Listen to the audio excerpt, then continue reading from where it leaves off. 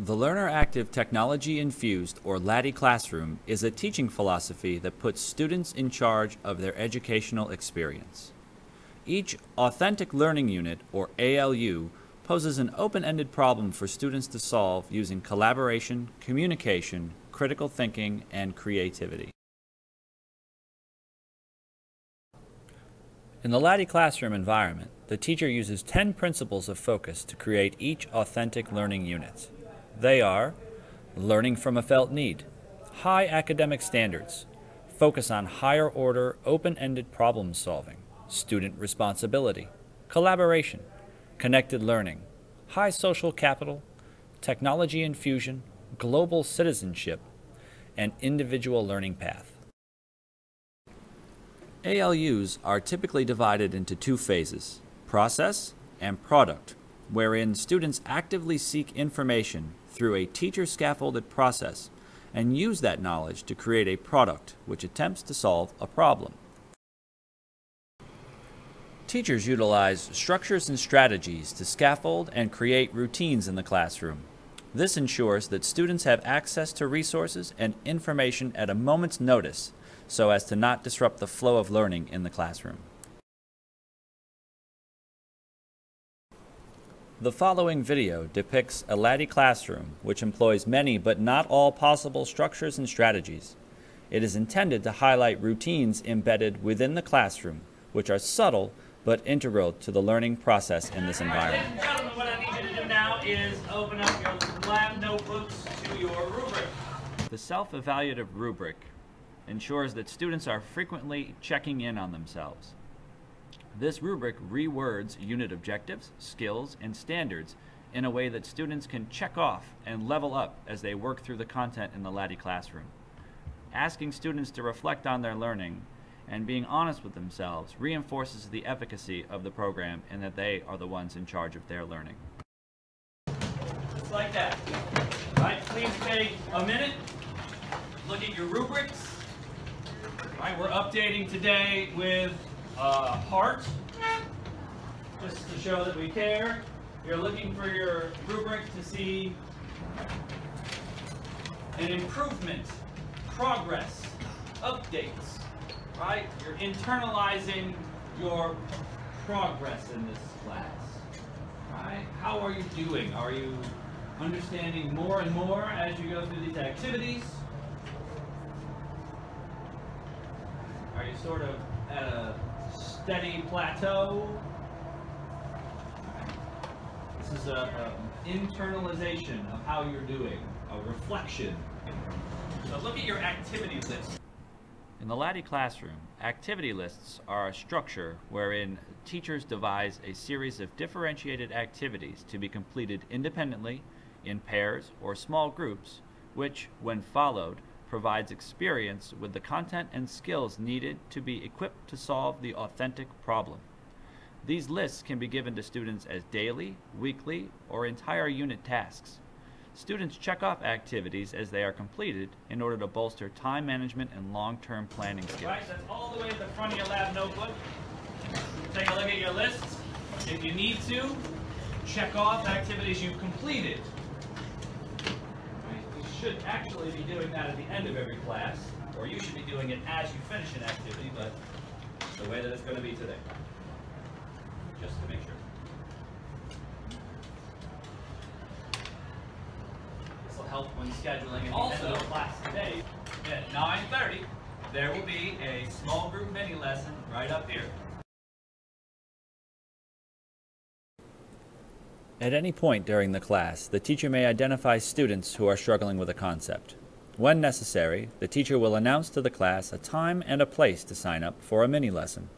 Because the classroom expectation is that students have a plan for the day, directions and resources at their disposal, and strategies in place to seek help when needed, the teacher can sit privately with a group of students and provide guidance in a smaller, customized lesson. We'll come around, have a little circle talk. Okay, the focus of the topic is variables. Right. So if you're still a little shaky on how to identify independent, dependent variables, control variables, right, bring your homework from last week and bring your homework that's due tomorrow. We'll sit. Any questions? Chat about it. let's report to your activities for today. As part of the process of taking ownership of their learning, students schedule their time in a classroom for any given day at the end of class on the previous day. The video demonstrates students looking at schedules made the day before and immediately seeking the learning center where their first activity takes place. Once students arrive at their scheduled activity, a how-to sheet is waiting to provide instructions and guidance. They, along with other students at the same activity, quickly determine what to do and how to work with one another to accomplish a task.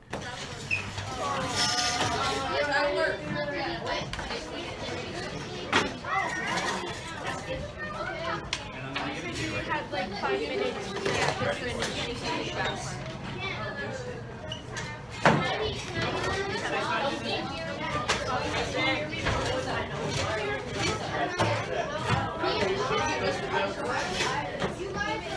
Every slide has a task.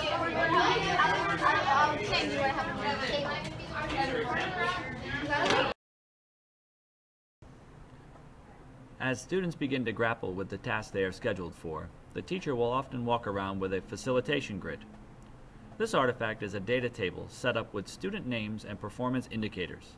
The teacher observes passively or engages with students directly in conversation to check for understanding throughout the learning process.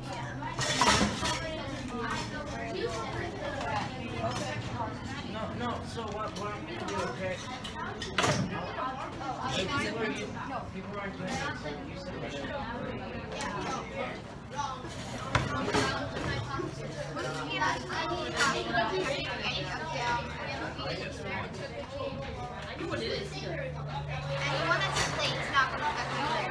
It's great. Oh, no, that's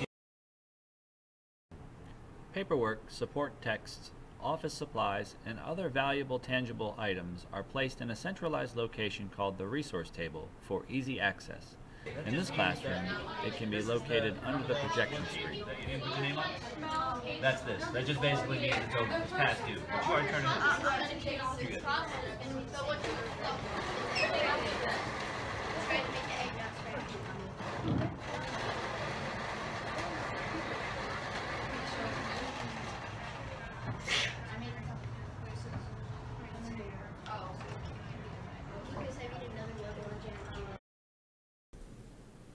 In the real world, skills are rarely used in isolation, but rather synthesized into a larger performance.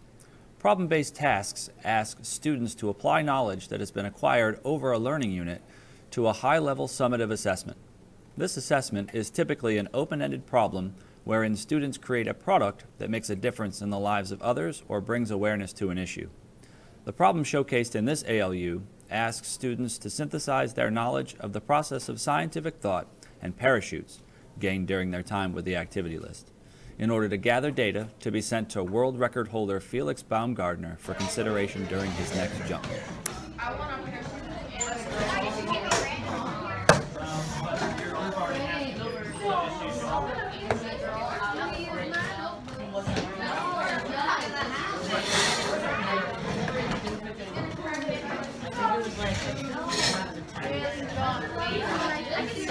Don't forget, guys, you don't have to wait for a lab notebook to log in, right? You can literally just open up your lab notebook right now and start sketching while you're waiting.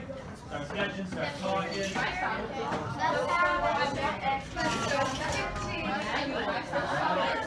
Log in while you're waiting.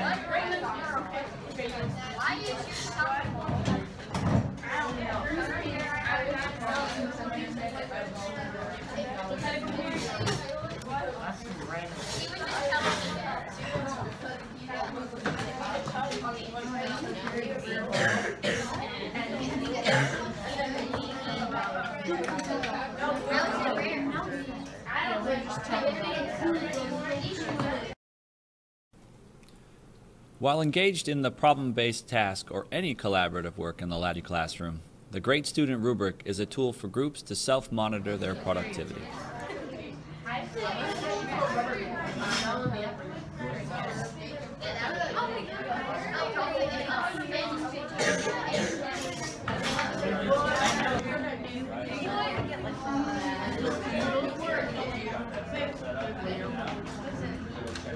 Okay, wait.